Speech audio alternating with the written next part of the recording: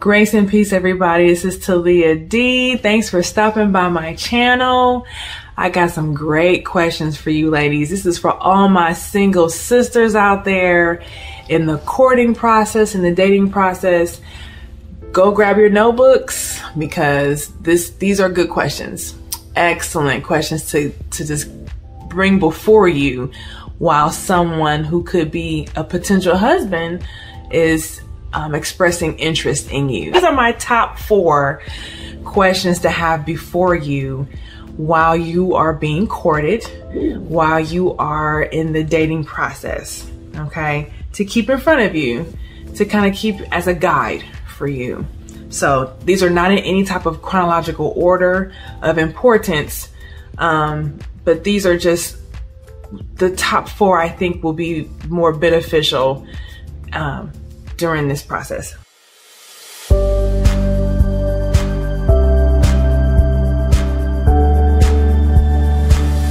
Like and subscribe. Shalom. Number 1. Does he value and respect your boundaries? If that man is the one for you, he will respect them too, and he will also have boundaries about himself as well. Okay? You shouldn't feel pressured into doing anything you don't want to do. As soon as you start feeling pressured towards something and you feel like these boundaries are becoming pushed in a direction where you don't feel comfortable, that's a red flag. That's a red flag that should not be ignored, and that should be brought up in the conversations you guys are having with each other. Okay? The Torah is all about establishing boundaries from, where you live, where you work, even within our families, in relationships in general. The Torah is all about establishing boundaries, and that's okay. That's okay to have boundaries, and you need to value and stick with them. Number 2, ask yourself, is this man speaking life into my vision? Yes, in your vision and your calling. Because if he's walking in his calling and walking in his purpose, and then he sees you walking in yours, is he going to speak life into yours so when you guys come together, you are increasing together, becoming one flesh together, creating fruit together? So is he speaking life into a potential partnership, or is he trying to create a deficit? Is he trying to create division? So that's also, if that's the case, that's also a red flag. You don't ever want to ignore what Father might be pressing on your spirit during these processes. I know our emotions can kind of get all fluttered, and that's okay. That's how he designed us, but also use wisdom. So these are just things to keep in front of you. So number 3, sis, am I chasing this man? Oops. Ask yourself, am I the one chasing him? Or is he the one pursuing me? Since there is no need to chase, hallelujah, that burden is off of you. We were not designed to be the chasers.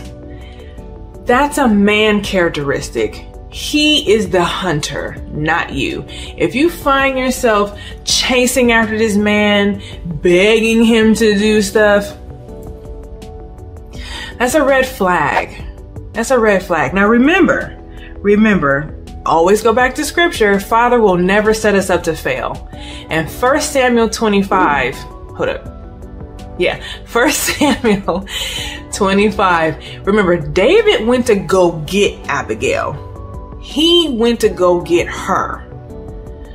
In Genesis, Abraham sent his servant to go find his son a wife.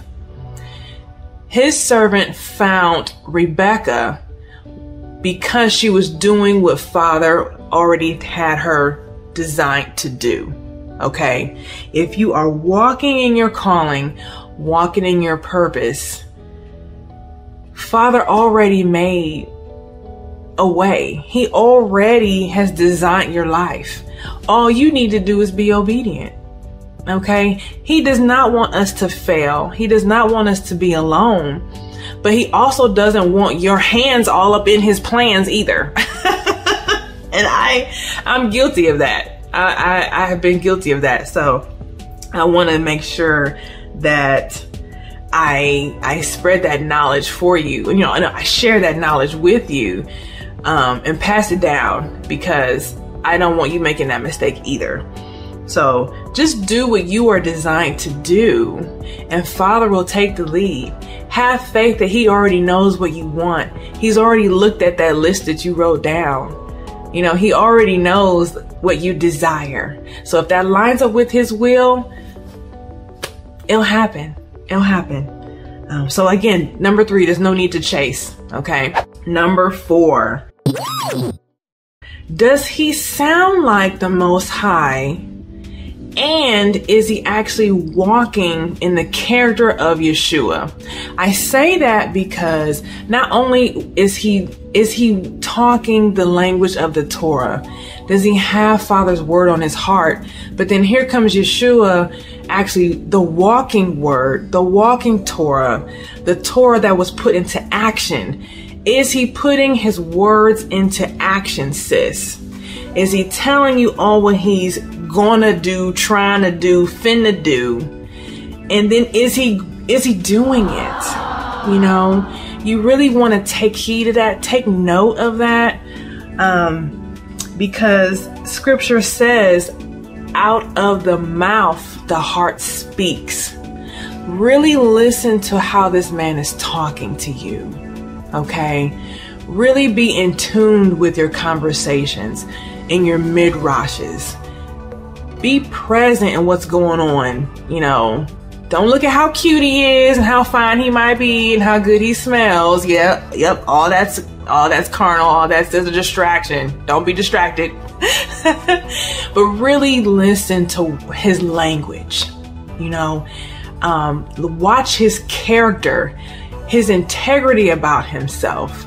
Our Father is a man that displays character of righteousness. Is he a man of righteousness, putting things in order, establishing those boundaries I mentioned back at number 1? Really take heed to what's going on as you guys are talking to each other. Communicate, please. So that was number 4. Does he sound like the Most High? And is he walking in the character of our Messiah, the one that displayed the true meaning of love, the true application of what this word looks like and sounds like that we read almost every day? So those are 4 questions. Again, I'm going to go over one more time.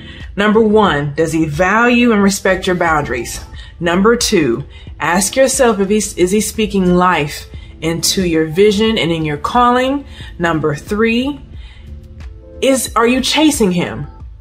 There's no need to chase. Okay. And number 4, does he sound like the Most High, and is he walking in the character of our Messiah? Father, I thank you for planting these seeds in my sisters so they can have a productive, fruitful harvest come next year with the one that they desire, to walk in righteousness with you, Father, to walk in union and in partnership with a man that has a heart for you. I love you, sis. I love you, my sisters. Until next time, shalom.